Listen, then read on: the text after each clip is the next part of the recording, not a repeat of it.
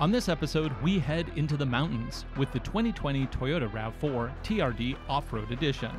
Does it have what it takes to conquer the Cascades? Or will Ryan and Karleena be forced to turn back? Find out right now, only on Driving Sports TV. Thanks for watching today. We're going to get on with the episode in just a moment here, but I first want to take a moment to thank everybody for hitting 100,000 subscribers. We got the plaque mounted right up here in the studio, and I just love looking at that. So thank you everybody that has subscribed. If you haven't yet subscribed, take this moment. We got a lot of great videos coming up that I think you'll really enjoy. Now, let's dig into this RAV4 TRD Off Road.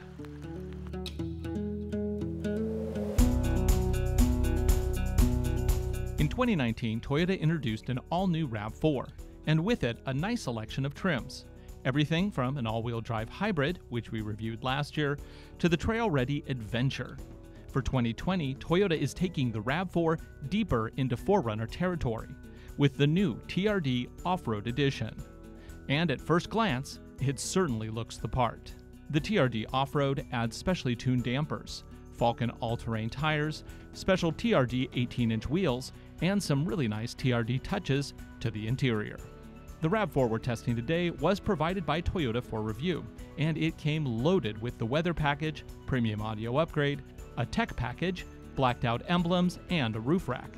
The base TRD model starts at $35,180. With all the options we have here, you're looking at $42,507 US, including destination. Like the Adventure model, the TRD Off-Road comes standard with LED headlights and fog lights, as well as a more aggressive front fascia. Unfortunately, for this model, Toyota hasn't added skid plates. There are simply plastic bits under there. Power is courtesy of a 2.5-liter inline-4 that puts down 203 peak horsepower and 184 pound-feet of torque. The only transmission option is an 8-speed automatic, which is connected to Toyota's new dynamic torque vectoring all-wheel drive. If you want to learn more about this all-wheel drive setup, you can watch our Toyota all-wheel drive explained video after you're done with this one. EPA rates this setup at 32 miles to the gallon on the highway and 25 in the city. Maximum towing capacity, 3,500 pounds. The back is completely lined with TRD rubber mats, which look great and are more durable than standard carpets. Under the false floor is a spare tire and a jack kit. With the second row in place, you're looking at 37.6 cubic feet of storage. With the second row folded, it expands to 69.8 cubic feet, just a little less than the Subaru Forester, but right in there. In the back, you also get AC and 12-volt power for a cooler or, whatever. At 6 foot 1 inch, I fit just fine in the second row. Amenities are sparse, but passengers do get an armrest with cup holders as well as USB charging sockets. Up front, there are several nice TRD-specific touches. Seats are Softex fabric with TRD embroidery and power adjustments. Hitting start brings up both the digital gauge cluster as well as the large 8-inch infotainment display. Aircon is dual zone, and thanks to the weather package, the seats have both heat and ventilation. Like all modern Toyotas, this RAV4 is loaded with the latest Safety Sense P system. That gives you pre-collision with pedestrian detection, blind spot monitors, automatic high beams, plus dynamic cruise control with auto steering and lane tracing capability. Toyota's built-in navigation has come a long way in the last few years. Find the nearest Starbucks.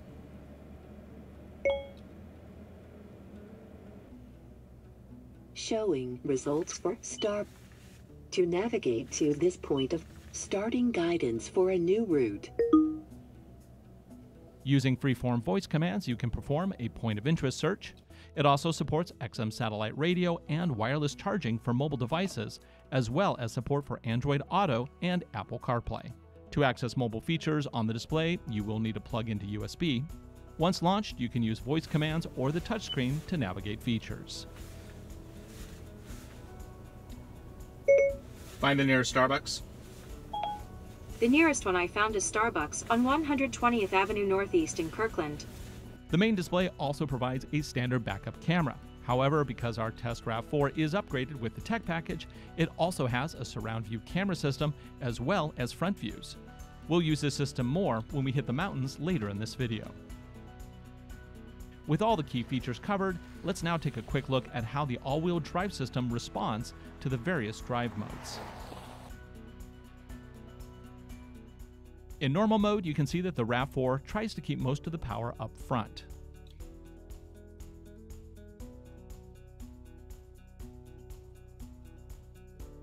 Switching to rock and dirt sends more power to the back, but it keeps traction control engaged to reduce spin.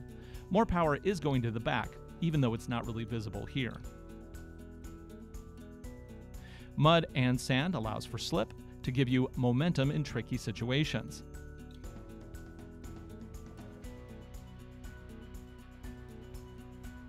Finally, snow mode retards the throttle to avoid fast launching. It also optimizes traction control for slippery conditions. As you can see, visually, there is very little difference between all these different drive modes. So to really test them out, we're going to have to use some real-world examples. Naturally, that means we're going to head to the mountains to answer the question, is this RAV4 TRD Off Road Edition a reasonable alternative to the 4Runner when the going gets tough? Let's find out. So the main difference between this vehicle and, of course, all the other RAV4s in the family are the fact that this one is a little bit more rugged. But is it rugged enough to take on, the mountains of the Great Cascades of the Pacific Northwest? That is what we're going to find out today. In the family of RAV4s, the TRD Off Road is the tippity top. It is slated just above the Adventure, which is, of course, their rugged off-road version. So what makes this one more special than the Adventure? Well, they've done a couple things. Nothing terribly significant, but they've done a few things. It's the same ride height. You're still looking at 8.6 inches, which is 0.2 inches higher than a standard RAV4. You do have some, front fascia things going on there that are unique to this vehicle. I got some seats that are these fake leather, but they seem pretty nice. But more importantly, this has rally-bred shocks. They actually run a RAV4 in the US Rally Series, and they've taken what they've learned from that to build the shocks for this car. Now, that doesn't mean that we're going to go take it off jumps today. No, we're going to do something a little bit more pedestrian, but still, I think, kind of exciting.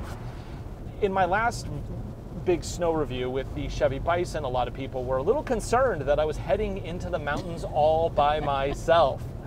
So today I have with me Karleena Gore, who will be joining me in the co-driver's seat to make sure that I don't do anything too stupid. Yep, how's it going? And definitely I can get him unstuck, out of a you're assuming hairy situation if we get into one. But I have the utmost faith and confidence in your abilities. I'm assuming she doesn't, based on the way she's saying that. Clearly she has watched some other videos and she has come prepared for the very worst, because usually I end up in the very worst situation. Yeah. So, here in the Pacific Northwest, weather can be tricky. 2 weeks ago, pouring snow in the Cascades. Lately, last few days, it's been nothing but rain. Pouring rain. In fact, when I called Karleena up to see if she wanted to come out on this, I was like, hey, let's go do a snow adventure. But now we're kind of here at the foothills, and it's more of a rain adventure. yeah. So we're hoping that we actually run into some snow. At the very least, we will run into some situations. At the very least, we are going to be able to test the all-wheel drive system in this vehicle. And of course, this has the more advanced all-wheel drive system from Toyota. This is the torque vectoring system, the one that has 2 clutches in the back on either side of the differential. So it'll push power to one wheel or the other based on computer inputs. And of course, it also has individual brake vectoring around all 4 corners, which should be able to help move power from wheels that have slip to wheels that have grip. Whether or not we're going to be challenging that in snow, gravel, or if we're going to find ourselves hip deep in a waterfall, river, I don't know. I mean, don't know. It has been raining so hard, even my house has a swimming pool in the basement right now.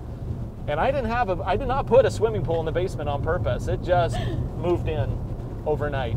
So, already I'm seeing there's a little snow on the side of the roads. This is good. Hopefully this works out. Okay, let's do a quick 0 to 60 here. There are, of course, drive modes. We're not going to bother with that. We'll put it in sport. Why not? See what happens. Now, this is kind of a funny thing. You may not know this, that it doesn't matter what mode you put a car into.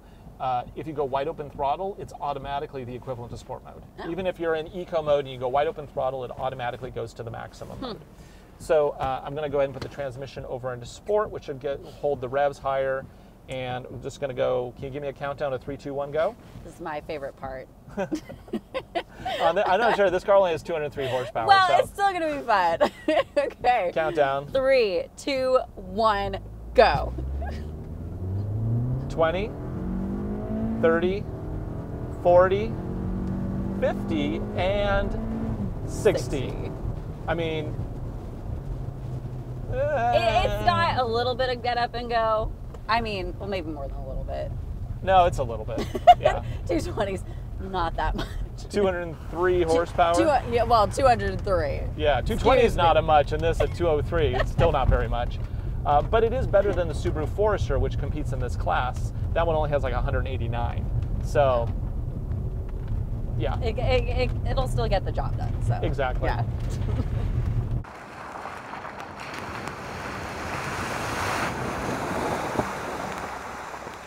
Heading into the woods, we have snow here. We got some gravel. Now, they say that these shocks are designed from the TRD rally program here in the States. They run a RAV4, which is funny because everybody else runs cars and they run SUVs, which is hilarious. So I'm going to go and put it into, let's put it into mud and sand because that should give us maximum slippage with the wheels so that we can actually like go a little bit or sideways. Okay, this is my favorite part. We do have to watch for there's a little bit of a tree down there. Yeah. Let's kind of go around here. You know, the shocks are actually doing a remarkably good job. They're soaking up those really harsh edges of the little puddles and the more, awkward edges of rocks and stuff in the road, but it's actually, I mean, this is pretty smooth. I came up here last week, you'll watch the video later, but I did take a Blazer up here, and it was much worse than this. Not like you would ever compare this to a Blazer, of course, but, if you wanted, there you go. Now, I do have a nice all-wheel drive gauge display here, and it is showing me the power distribution front to back, and it's looking like it's mostly even. This can put up to 50% of power to the back, and then it can use those clutches to use that power left and right as much as it wants, which, helps keep things on the straight and narrow. We are starting to get some snow here, so let's see how this feels under throttle in the snow. Yeah, the AT tires have a little bit of bite, but nothing terribly exciting. There we go. Just power through. I feel like I can have a little more fun this time because if we get stuck in a ditch, I have Karleena to help pull me out. I got your back. Yeah, thanks. Okay, whoop, sideways there. This thing handles really well, though. It actually handles, it's very predictable. That's the key thing Yeah. here. So many of these vehicles are a little sloshier in the way to Yeah. deal with it. A lot of that comes from, first off, the suspension, but also these all-terrain tires are really helpful in getting that grip, especially in these mixed conditions, because this is really slushy with some gravel beneath it, which makes kind of for a compact ice, but then all of a sudden you have grip in the gravel.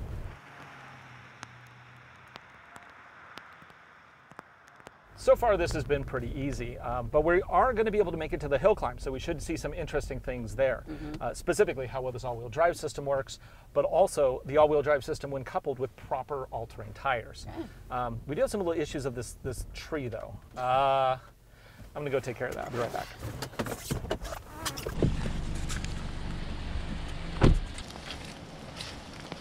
It's like a gate. Nature's gate. I'm going to go Exactly.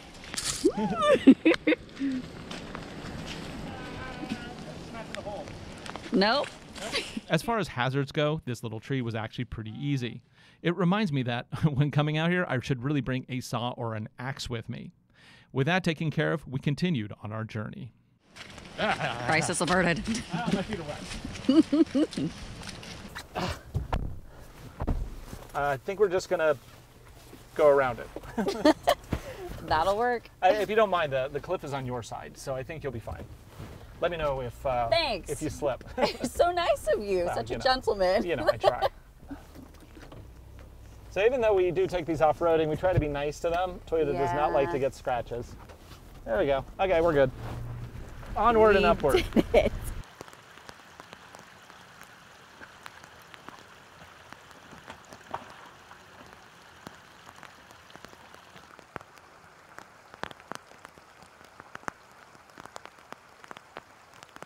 So have you ever seen me drive a crossover up this particular course? No, I haven't. Okay, so the idea here, not just for Karleena, but also for the audience, is not to see if the vehicle can get up it. I know it can get up it, especially if you take easy lines. The idea here is to actually make it challenging for the vehicle so that we can actually see how the wheels are distributing power from the outside cameras. And without further ado, we're gonna go ahead and set the car. I think we're gonna do rock and dirt, because that is going to be the most aggressive in redistributing power, because it's going to expect slip. But unlike mud and sand, it's not going to minimize traction control. So it's going to maintain traction control so it can clamp that power down and redistribute it through the system. Whereas if you do mud and sand, it tries to put as much power to all the wheels as it can to give you momentum. This is not really a momentum situation in that it like sand would be. Yeah. So I'm just going to keep it in drive, rock and dirt, and away we go. Here we go. See what happens. Since we have taken the hybrid RAV4 up this course, I mean, obviously this is more capable than the hybrid RAV4, specifically because it has all-terrain tires, in addition to having a physically linked all-wheel drive system. So far on the gauge, I'm seeing that it's giving me even power front to back. It automatically does that in rock and dirt. It's going to assume that you're going to have slip, so it puts power to the corners as necessary right up front. Does it concern you that there's a 100-foot drop right next to you at all? No. Be honest. Okay. I trust you in your ability. You shouldn't trust me. Oh, God. Okay, so there's a biggish rock on the right here. I'm going to, on purpose, put my right wheel on it. And I'm going to actually use the exterior cameras, which are pretty cool, so that I can see, change my view, so I can see what the wheels are doing. I think that's the best one. Yeah, that's the front camera up there. So I can actually see that's the rock and that's my wheel line right there. That is really handy. Oh. So I'm going to purposefully put my wheel right on top of that big one. Right there. See, feel it? It saw it go there and then. Nice. It's doing a really good job of pushing that power where it needs to be. We're going to start slipping on that. Power is 50. Oh, okay. We used the brakes to grab that front wheel because it started to spin. So it grabbed it and then that power went back through the system. Now, if I was honestly just trying to make it up this, I would definitely be keeping a more constant, faster speed. But again, we're showing what the system does. So far, we've been pretty good. But the most challenging stuff is up ahead. As you can see, half of the road has turned into a riverbed, which has moved some rocks around. Yeah. Oh. Good, good, good. Oh. Front inside wheel is spinning. I'm just going to keep the pedal down. No, it's not going to work. Let's get some momentum. A little reverse. And... Whoa! There we go. Yay! We did it. Yeah, it wasn't too bad. Yeah, the downside of sometimes taking the harder line is that you gotta force your way through. Yeah. Especially because like this road changes all the time. So any like a line I would have taken last 3 months ago is totally different than the one right now. So now we have a back rear wheel completely up. It's interesting that it's actually braking this wheel more so though. It's not doing any wheel braking on the back. That wheel is completely in the air. There we go. So instead of using braking, it was using the torque distribution mechanism in the back to push power to that wheel, which is interesting. There we go. But that was pretty easy. Yeah. Didn't have to, I mean, we only had to sacrifice one line. But you know the best news? The gate is open. So that means we get to go further into the forest. Yeah. You know, it only gets harder from here. I know. So this isn't really that complicated. The first time I came out here, I was like, there's no way I'm going to make this over. But I've been over it a few times, and now I kind of have an idea. You know. Yeah, this RAV4 should have no issues here. How to do it. Just take it easy. No problem. Now, I should probably also note this car does not have any underbody protection. It doesn't have any steel plates or anything. Okay. I'm kind of a little surprised, actually, at this price point. I think that it should, because you're looking at more than $42,000. Oh. That's a waterfall up there. Huh. And a river right there. Yeah? Let's drive through a river. All right. This is really an off-roading adventure today. Yeah, I know, right? It's about wetter than I was expecting.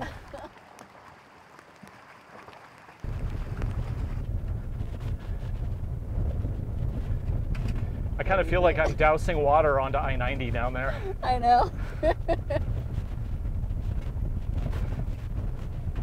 I've never been up here when it's been this wet. This is just an incredible amount of water. Yeah.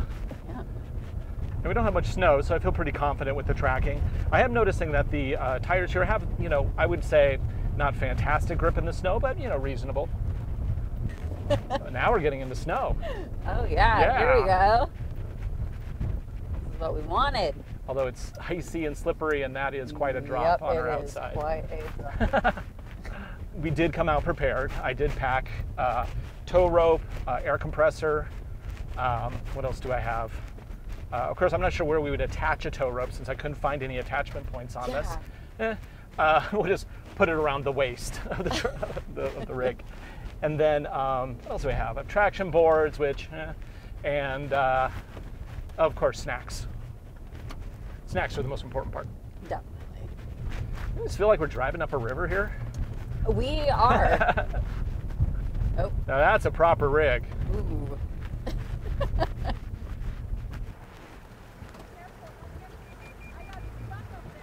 You got stuck in that. Is it okay? Can I just show what you got stuck in?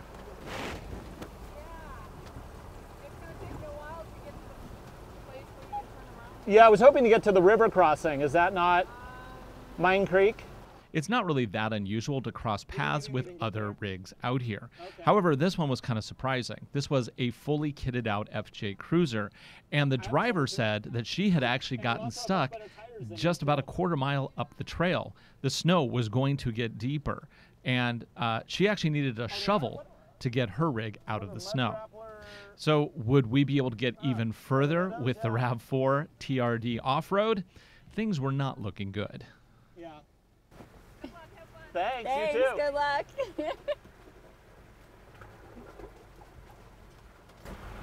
Well, she would have been a good rescue person had we actually gotten stuck. I know. Although, boy, she was in that was a Toyota FJ, and with mud grapplers, and she said she got stuck. Mm-hmm. Huh. So we'll see how this Nice. bad boy will do.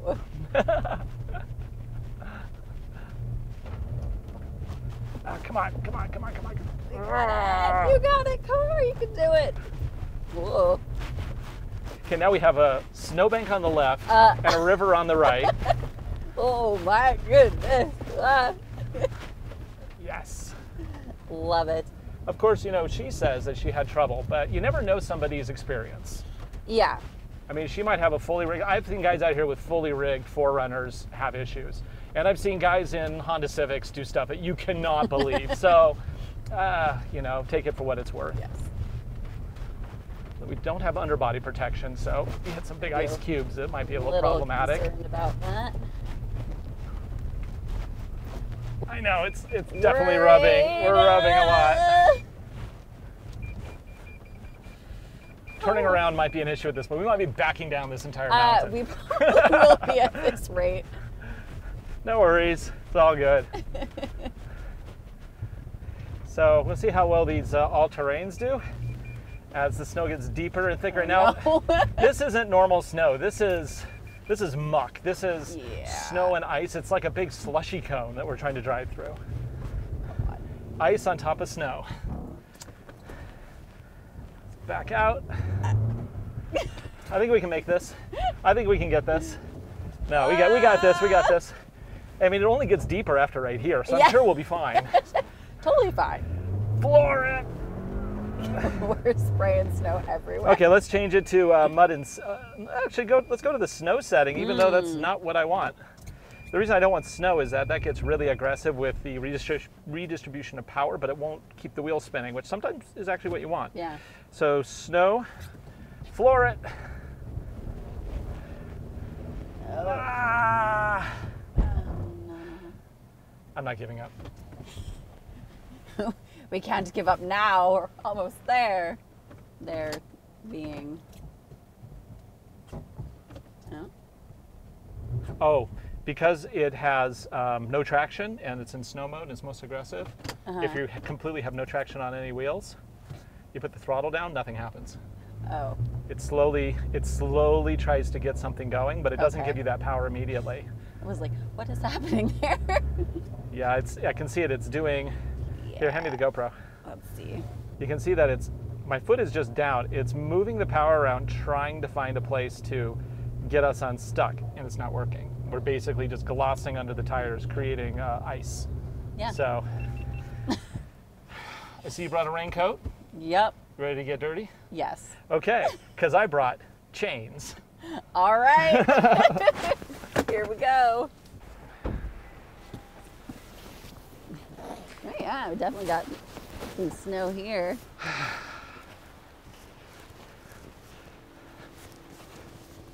Oh man, you got hit with a snowball with this? It would hurt.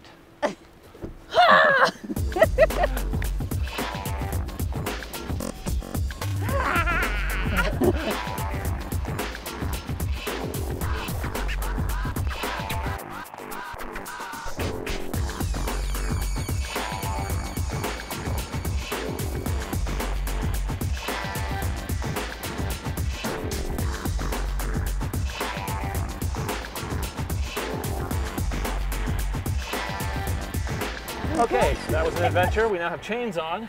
How long did that take us? That was probably 45 minutes. Yeah. Yep. It shouldn't take that long. It's been a long time though. Okay, and we are now going to try to get through this mush to see if we can make it to Mine Creek. Okay. Right. I'm going to go ahead and put it into snow mode, and we'll see if we high center. Well, we made it a foot. After all that. Oh. Here we go. Doing good, doing good. Oh man.